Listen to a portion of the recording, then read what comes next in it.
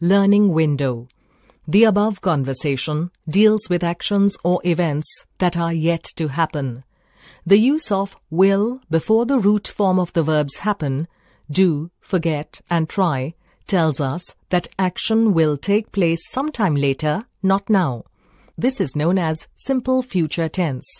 Simple future tense is used to talk about actions or events that will take place in the future.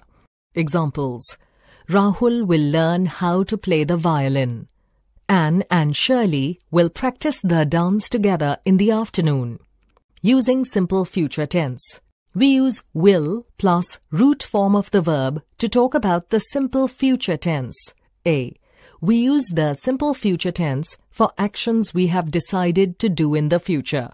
Examples: Nisha will bake banana bread with nuts tomorrow. I will play cricket after lunch. B. We also use the simple future tense to predict events that will happen in the future.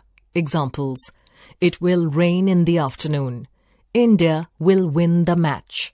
We use words like tomorrow, tonight, soon, next week, in a month, later today, in 5 minutes, and next year when we want to express something in the simple future tense.